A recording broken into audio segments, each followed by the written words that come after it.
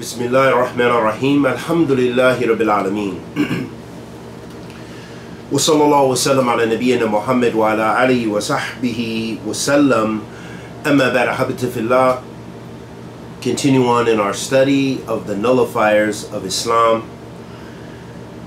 We reach the An-Naqid As-Sadis. An-Naqid As-Sadis. This is the sixth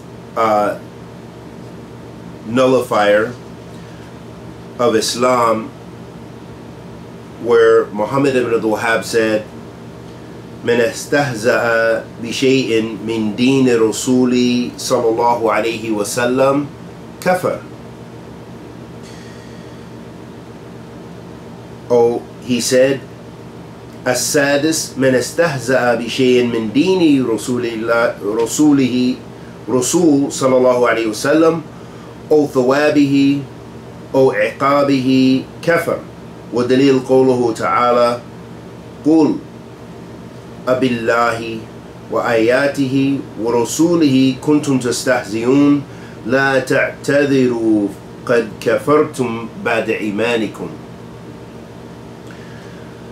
Muhammad ibn Abdul Wahhab rahimahullah ta'ala said, whoever ridicules something from the religion of the messenger or the punishments or rewards Allah has promised has disbelieved. The evidence for this is the saying of the Almighty, say, is it Allah and His signs and His messenger that you are mocking? Make no excuse, you have disbelieved after you had believed. And this is in Surah At-Tawbah, verse 65 and 66 through 66.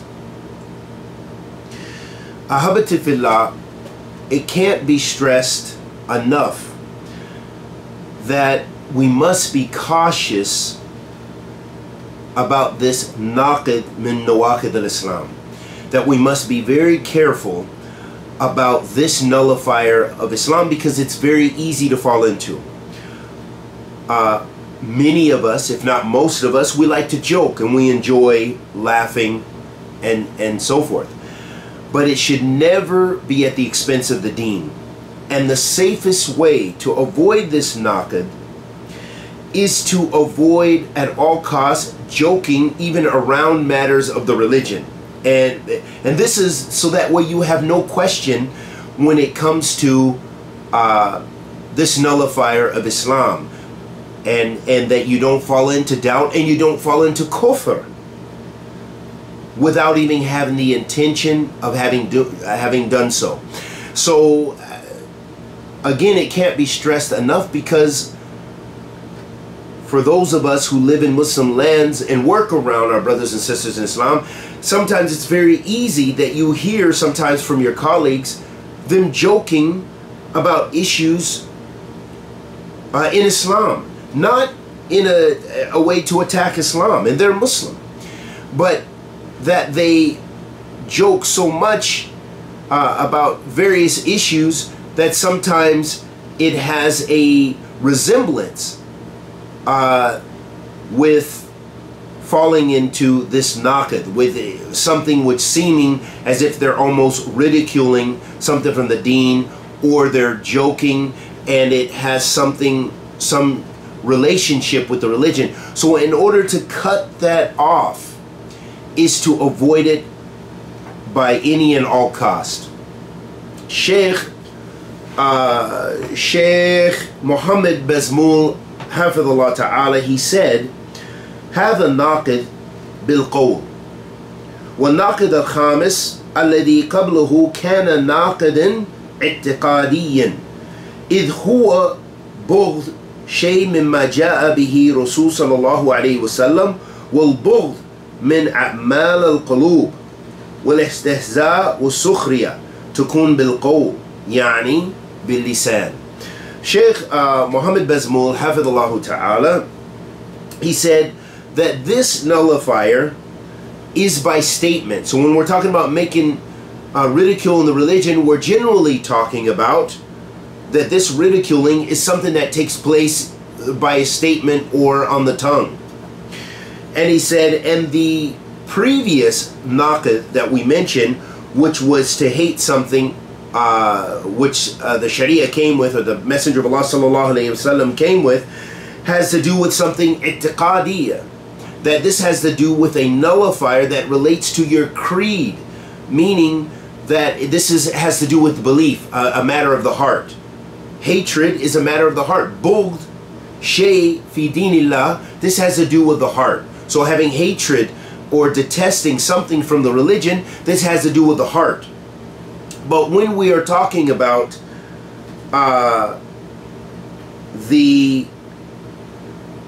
making fun or ridiculing something from religion, that this refers to what? This refers to generally something on the tongue. So not necessarily in the heart, because the person doesn't intend to, perhaps they don't intend to ridicule the religion or make a joke at the expense of the deen, but this takes place on their tongue, even without their intention to do so. And he says that al-bughd, or this hatred, is a matter of the heart. Wal-istihza, or ridiculing, or to make fun of something, wal-sukhriya, that this has to do with a statement of the tongue. So to ridicule something is to belittle it or make fun of it. And this is the opposite of praising or exalting something, which is how the believer glorifies and views Allah and His verses in the Quran, and the Prophet sallallahu alaihi wasallam, and His Sunnah. Shaykh al-Islam ibn Taymiyyah said regarding the above verse that is a proof from the text which shows that ridiculing Allah and His verses and His Messenger sallallahu alaihi wasallam is disbelief. Ibn al-Jawzi said, this illustrates that being serious or joking by showing signs of disbelief is the same. Imam al-Sa'di stated, ridiculing Allah and His Messenger sallallahu alaihi wasallam is disbelief that removes one from the fold of Islam. This is because the foundation of Islam is built upon exalting Allah, His religion, His prophets, and to mock something from that contradicts this principle.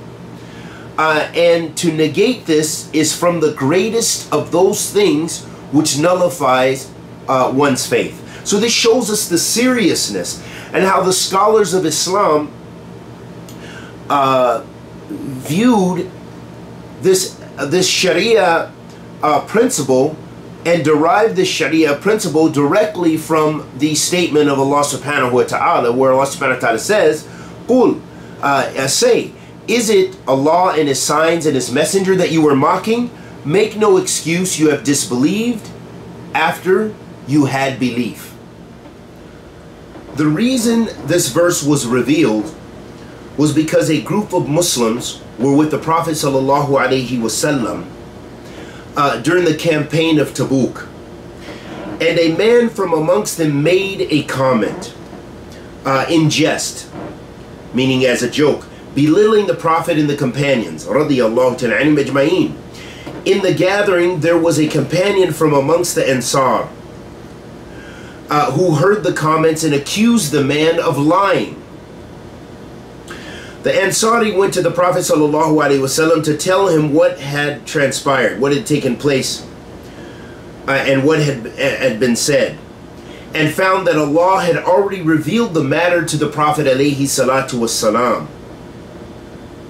The man tried to seek pardon from the Prophet sallallahu alaihi wasallam by saying they were only joking and using language that travelers use to pass the time.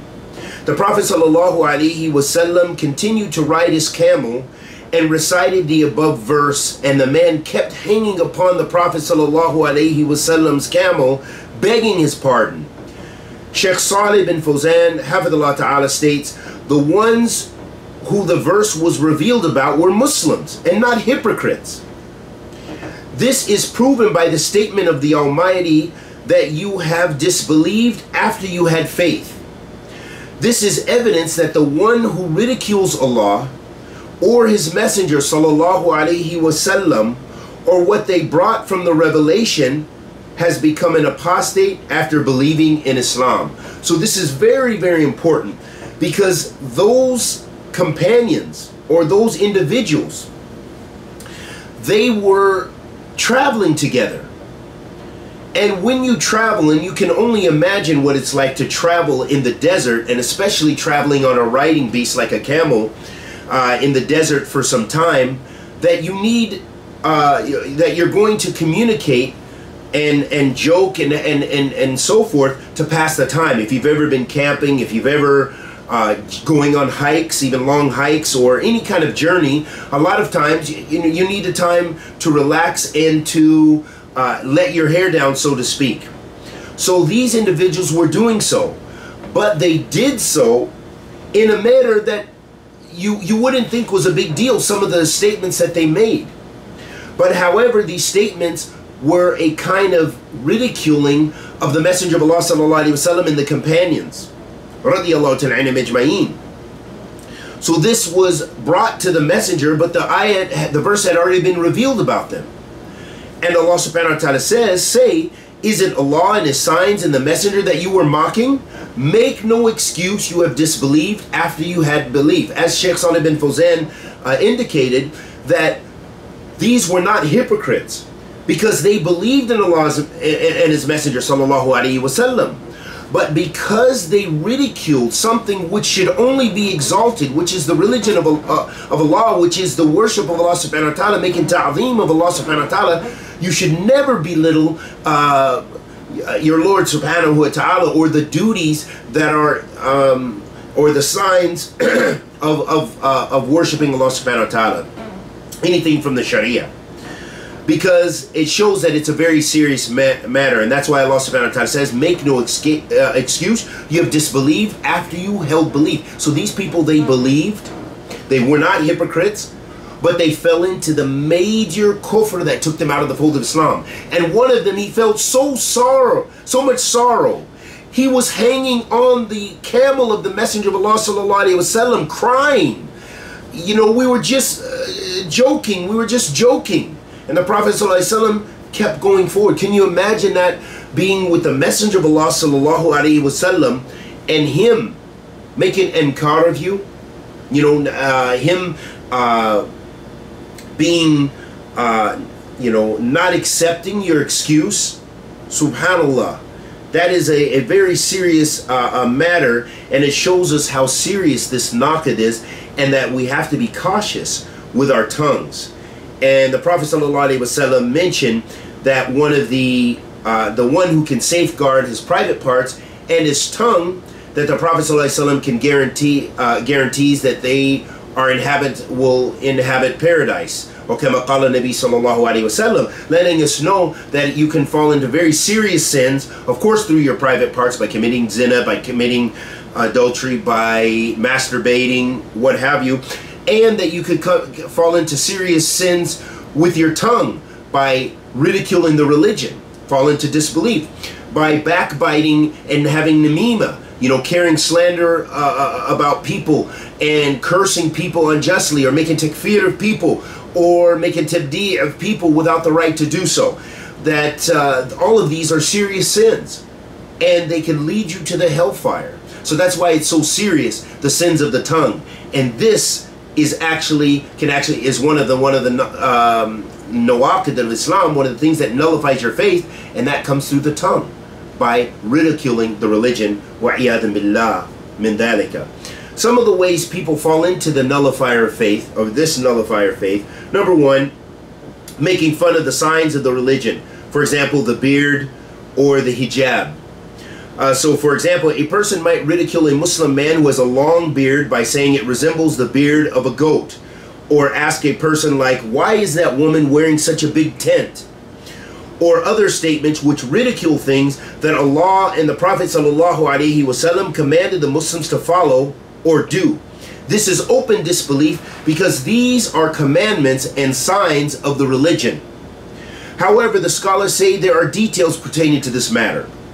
If a person were to ridicule a Muslim related to his person or his characteristics, not his religion, and his beard is from his personal characteristics, then this is from the major sins, because he has ridiculed his brother from the believers. It has been narrated that a people should not ridicule another people. The second way is making fun of Allah's religion and the wearing of the beard in general. Then this is apostasy. So the point being is that it's very serious, and that we should avoid ridiculing people.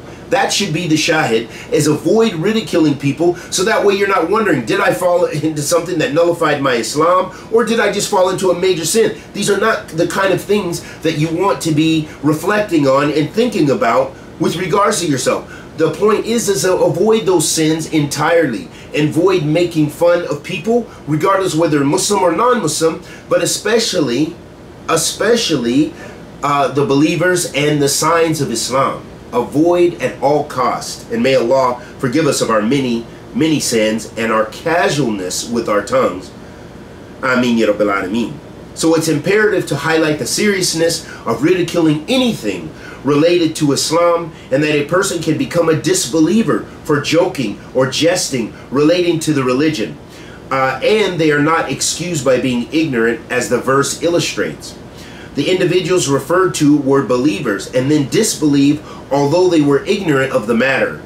And had they been aware of the gravity of mocking the religion, they would have never committed such a sin. So this shows us, ahabati fillah, it's a lesson for us, for Ahl Iman, to take heed and be warned about, and that is to be very cautious with our tongues, and especially about the signs of Allah subhanahu wa ta'ala, in ridiculing anything from the religion of Allah subhanahu wa ta'ala. And may Allah subhanahu wa ta'ala forgive us of our many sins. Wa sallallahu wa sallam ala nabiyyina Muhammad wa ala alihi wa sahbihi wa sallam.